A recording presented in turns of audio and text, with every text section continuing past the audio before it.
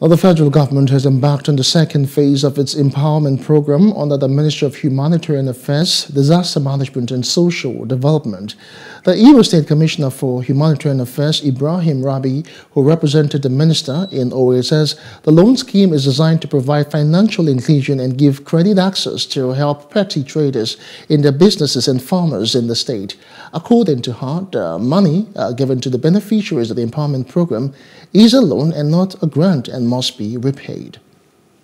The program is an enumeration exercise for beneficiaries of GIP, that is a Government Enterprise Empowerment Program, one of the arms of the NC program, operated under the Federal Ministry of Humanitarian Affairs, and then we in the state Ministry of Humanitarian Affairs, as the focal person and the program manager, we just flag off the enumeration exercise. Okay.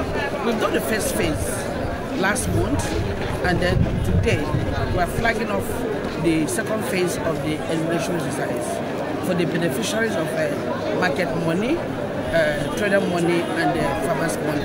Now we have invited all the potential beneficiaries to come over here for their enumeration. Once they are enumerated, the Access Bank will begin to give them their payment of the loan, because Government Enterprises Empowerment Program entails, it has three streams. It entails the trader money, the farmer money, and the market money.